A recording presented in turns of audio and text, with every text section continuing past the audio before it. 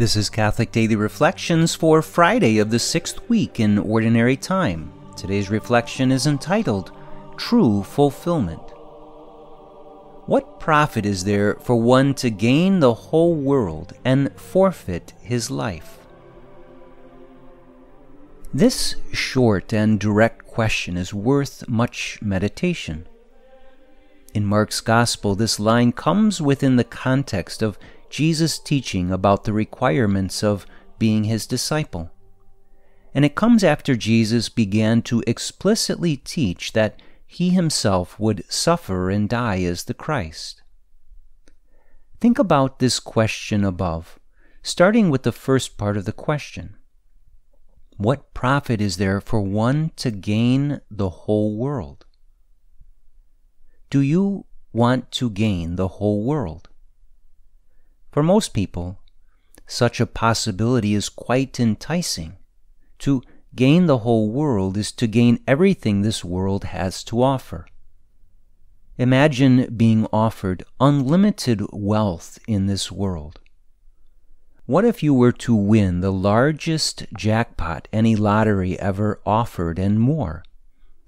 What if you were able to have beautiful mansions around the world, your own private jet, every modern convenience, the most expensive of cars, and the ability to do whatever you wanted for the rest of your life? Is this enticing? Certainly it is on a superficial level, but it is also a very deceptive enticement, because all of this could not make you any happier or more fulfilled than you already are. The second part of this question is also easy to address. Would you want to forfeit your life? Certainly not. So Jesus offers two contrasting statements in one sentence. Most people would want to gain the whole world, but would never want to forfeit their lives. Jesus sets up this contrast as a way of telling us very clearly that we cannot desire one without also choosing the other. In other words, if your heart's desire is for the riches of this world, then you do indeed forfeit your very life to the extent that you give into that desire. On the contrary, if you choose the salvation of your soul, then you must forfeit the desire for the riches and enticements of this world. You cannot desire and choose both. With that said, there might be a very rare soul who has many things in this world but has no attachment to them at all. They live completely detached from the things of this world, finding true satisfaction only in God and His holy will, becoming indifferent to any material things they have. Of course, this is a very difficult interior disposition for one to arrive at when they have accumulated much wealth. Alternately, there are those in this world who have very little.